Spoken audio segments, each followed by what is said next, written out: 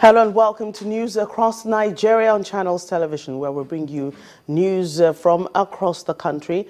I'm Joke Rogers. We start off the program today from Yobe State in Nigeria's northeast region, where multiple explosions have left 18 people dead. The blast went off at the Buhari housing estate in Damaturu, the state capital. Well, our correspondent in Yobe State says that the injured have been taken to the Sani Abacha Specialist Hospital, where they are receiving treatment.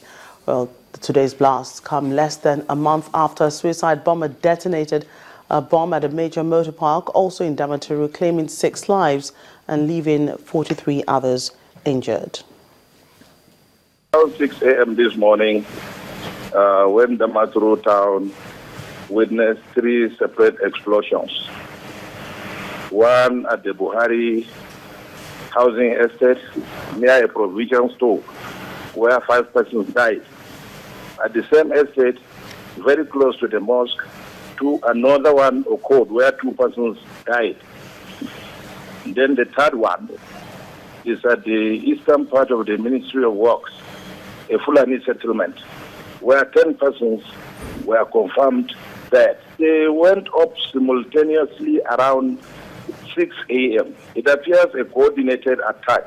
NEMA, in collaboration with other critical stakeholders, have evacuated the dead to the morgue and injured to the hospital with serious collaboration from the army, police, and other humanitarian workers in Yobe State. People are used to this kind of thing, but what is peculiar in this very one is the dimension it has now taken.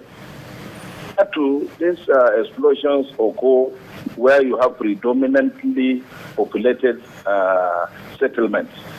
But what is awesome this time around is that it has occurred at a Fulani settlement outside the town.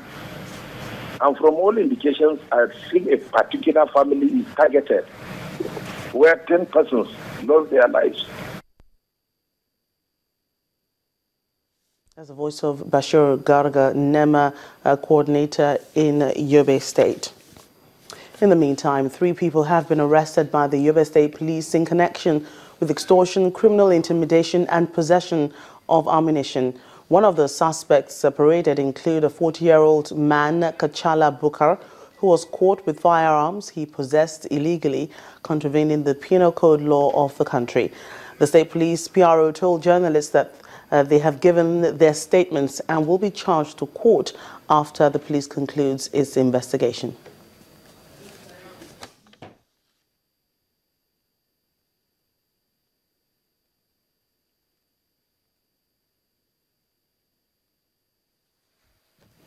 Well, hundreds of shops said to be illegally occupying government land are being demolished by the Kaduna State government. The structures, numbering over 300, are being cleared from a site set aside to build a public school. An eviction notice was served on the illegal occupants 3 months ago, asking them to vacate the land. The demolition is part of an exercise to recover all government land that were illegally acquired by some individuals or groups. Passed to the Executive Council. An investigation, like I said, is ongoing. As soon as all the details are confirmed, there will be prosecution as far as those that are involved in this scam are concerned. Let's move on to some other stories now. Joining the rest of the world, the Nigeria Labour Congress has marked the Decent Work Day with a rally calling for an end to casualization, salary delay, victimization and other workplace vices. The president of the Labour Union, Ayuba Waba, who led the rally in Lagos, maintained that no more workers will be maltreated. Well, he used the occasion to call for stronger unity for the Labour Union. Our correspondent Loretta Chiogo reports.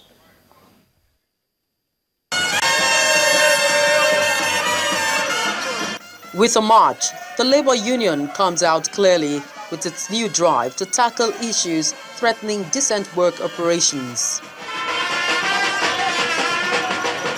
In every speech, the Labour leaders, led by the NLC president Ayuba Waba, say the plan is to come down hard on employees who trample on the rights of the workers. Today, Nigeria is the leading economy in Africa. But what is the position of Nigerian workers? What is the condition of individual Nigerian workers? Does it reflect the fact that we are the leading economy in Africa? No. We are not well paid. The minimum wage is still below standard. This year alone, many countries have improved and reviewed their minimum wage, including capitalist economy. Oh, yeah. The US, UK. Germany, UK, most countries have done that. And therefore, our own is also due. And we are going to make formal demand. We want to also use this opportunity to call on Mr. President. Whoever that will be appointed as Minister of Labour must be somebody that will be ready to labor for Nigerian workers. You know of the stories of workers who are denied their pay as I went due.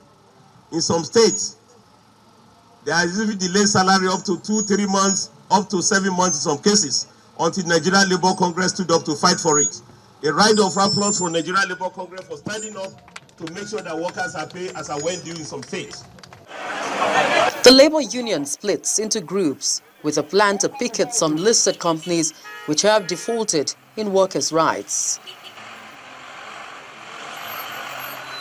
Nigeria is a signatory to the International Labour Organization LIO Decent Work Agenda, which pursues the objectives of full and productive employment and decent work for all at global, regional, national, sectorial and local levels. The agenda has 4 pillars: standards and rights at work, employment creation and enterprise development, social protection and social dialogue. Loretta Chiogo, Channels Television News. When we come back on news across Nigeria, it's the first quarter briefing by the Lagos State Governor, Akinwumi Ambode. Details in a moment.